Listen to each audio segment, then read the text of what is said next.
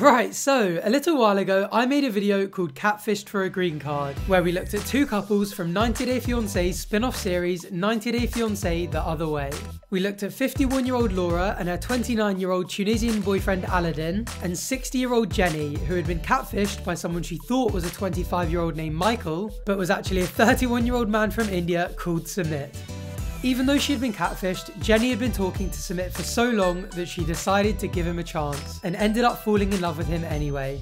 Now in 90 Day Fiancé The Other Way, rather than the foreign partner coming to live in America, the American partner goes to live abroad. So at the end of the video, Laura was getting ready to meet Aladdin in Qatar, and Jenny was preparing to move to India to be with Sumit. Well, a few months have now passed and the season has finally reached its dramatic conclusion. So today we're going to be looking at what happened to Jenny when she finally decided to make the move to Sumit's home country of India. I'll also be covering what happened to Laura and Aladdin in a video very soon, so make sure you're subscribed if you don't want to miss that one. But today is all about the rollercoaster of drama that is the story of Sumit and Jenny. So today we're starting off on the day that Jenny is set to leave America.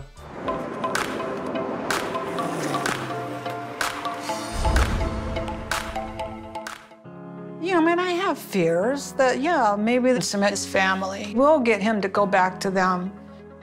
So it's a risk. I'm taking a chance. But so is he.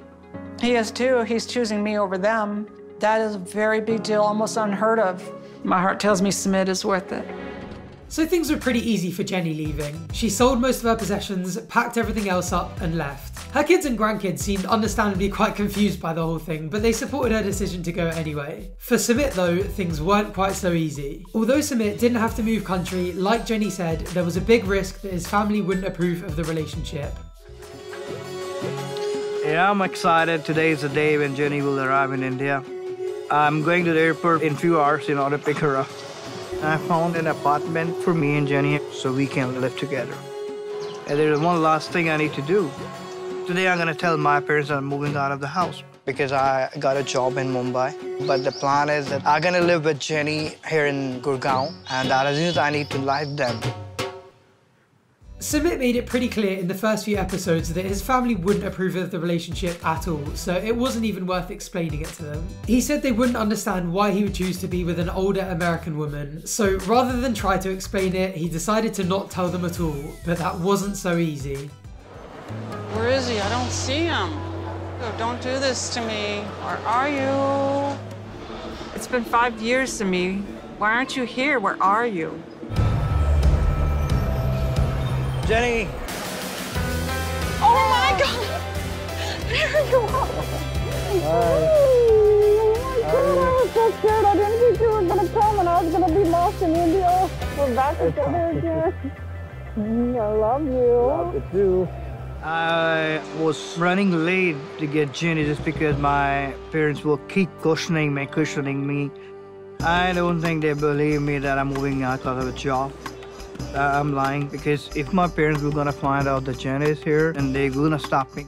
Family approval was the first serious hurdle that the couple had to overcome, but it was far from the only one. Another big issue that the couple faced was going out together in public and having to deal with the social perception of their unusual relationship. When me and Jenny will go out, the people will gonna notice a lot. You come out from here, okay? They will keep on looking at us like, why are these two people are together, one foreigner lady and one Indian guy? Might be they were thinking that I'm the tour guide or something. But the way we were gonna move, like holding hand each other, like they were wondering, oh, wow.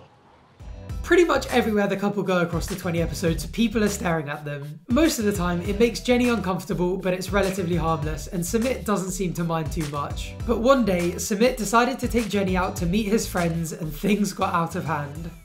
Buddy, please, don't mind. Please don't mind. You are a good guy. You're making us laugh, but still, request from my side, please. You are bothering us a lot. I keep avoiding that, but you're saying a lot of things you don't understand, but I do understand that, and it's disrespectful. That guy just turned around and kept looking at us and pointing towards us. He's trying to be a cool guy in front of his friends. But when he starts saying something about Jenny, like, look at this foreigner lady, how much she gonna drink? Then I lose my mind. I will stand up and fight for her every time. You know, this is the point where it clicked for me that Sumit really might be genuine about his feelings for Jenny. You know, when I first made part 1, it seemed like such a cliched story. A catfish from a foreign country talking to an old, desperate, lonely American wanting to take advantage of the country's visa process. But literally everything Sumit does for Jenny after she arrives in India makes me think that I was wrong for making that assumption. I mean, I think everyone made the same assumption at the time, and given the circumstances, I think it was a fair one to make. But as the series went on, I just felt more and more like I got it wrong. I explained in the first video how the visa suspicions don't really change for the American partner, because rather than coming across to the US with a K1 visa like in 90 Day Fiance, the couple get married in a foreign country first, but the foreign partner still comes across to the US with a K3 visa. So essentially, even though the American partner's gone abroad, both routes give the foreign partner the chance to get a visa. But Sumit ends up doing so much for Jenny, it's really hard to think that that's all he's after. I can't show everything that he's done across the 20 episodes, but he got her an apartment he couldn't afford, he risked lying to his family, and he even quit his job to spend more time with Jenny. So with the couple now living together, Sumit decided it was finally time to propose. But the process for getting married was far from easy. They went to see a family lawyer and were told that in India, when a marriage is proposed, a notice is sent to the permanent address of the people who are getting married. Unfortunately, Sumit's permanent residence was his family home. Obviously, Sumit hasn't even told his parents about Jenny, let alone his plans to get married, so this was devastating news. We didn't expect that this will gonna happen, because sending a notice to my parents' house that we are getting married makes me scared, because if they find out, everything gonna get ruined. They were the worst thing I ever heard. I think Sumit was obviously disappointed that he wasn't going to be able to marry Jenny, but I think he felt worse that he had let her down. Like, she had sacrificed everything for this. After 6 years of talking with Sumit, she's finally come to India, and other than her family back home, pretty much all she has is Sumit and her dreams of getting married. So understandably, it was a hard pill to swallow for her. Who can maintain a long-distance relationship for 6 years? Who? It's almost impossible, but we did it. So here I come, we're gonna get married, we're gonna be together, we love each other, and then, oh, what a blow we just suffered right now. People need to understand. Everybody need to understand why. We love each other. Nobody can keep us apart. Whatever I need to do, we'll do. He says he'll do pretty much anything for Jenny, and he does make a lot of sacrifices for her, but this ends up becoming quite a frustrating theme throughout the episodes. He just sits in the middle the entire time, never making his mind up between choosing either his family or choosing Jenny. It's like he's on a never-ending quest to keep them both satisfied, and you just know that it can only last for so long. I know my family is suspicious about me, and the only way to make them satisfied is just go and meet them. Okay, jaldi aunga. Okay, bye. I want to marry Jenny, but in order to keep this lie alive, then I have to go back home. And I know that she's not gonna like it. And he was right, she really didn't. I can't be left alone in that apartment. I don't know what I'm gonna do or what to do. I'm not gonna accept that.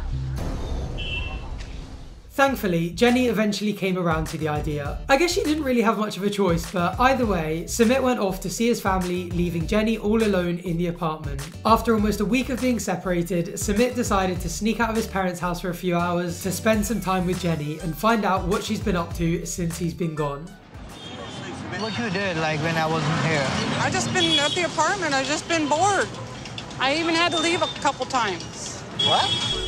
You leave a couple of times by yourself? Yeah. I went to go see about getting a job. Well, I also went to the cyber internet and talked to Christina. When did you go over there? When it's night here, it's day there. So it was her morning. So, wait, did you left at night? Yeah. Seriously? Culture shock is a big theme running throughout this series with couples. I think quite often the partner goes to the foreign country without learning anything about the culture, and usually it ends with that partner doing or saying something disrespectful or struggling to adapt. But this is quite a lot more serious than that.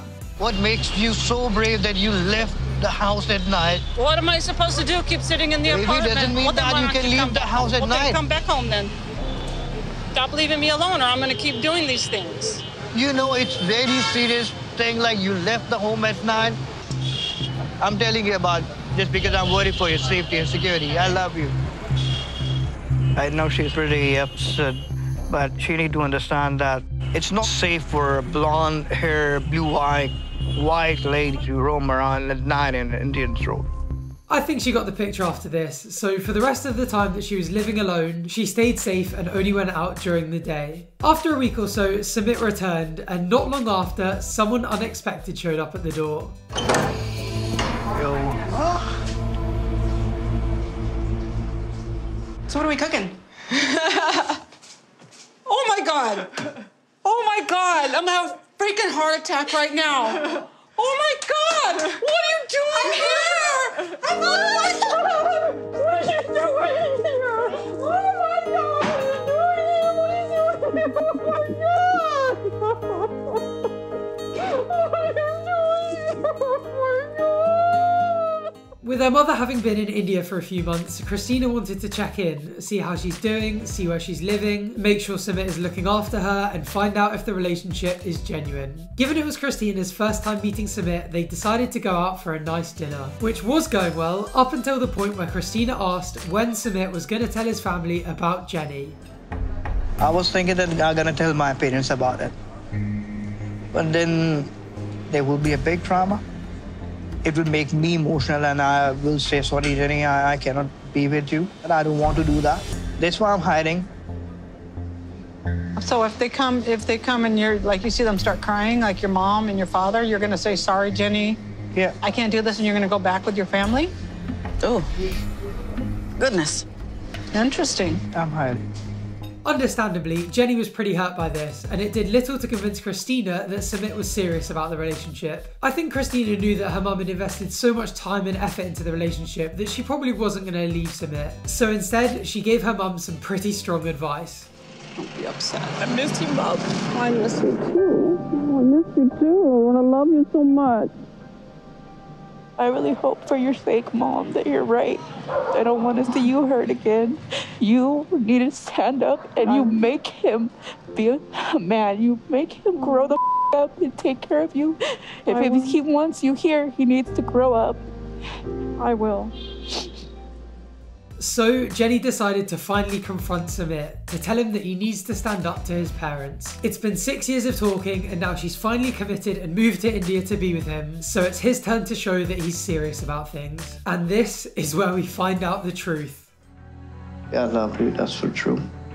Do you feel that? Yeah, I know you love me, but I need you to be like stronger and stand up for me and stand up to them. Why? Cannot choose one over another. You have to. What are you thinking? She'd give up a lot for me and keep on thinking, then we were gonna get married. Make a damn decision. It is very unfair to her. I have a big secret which I was hiding from Jenny. And the big secret is that I'm married.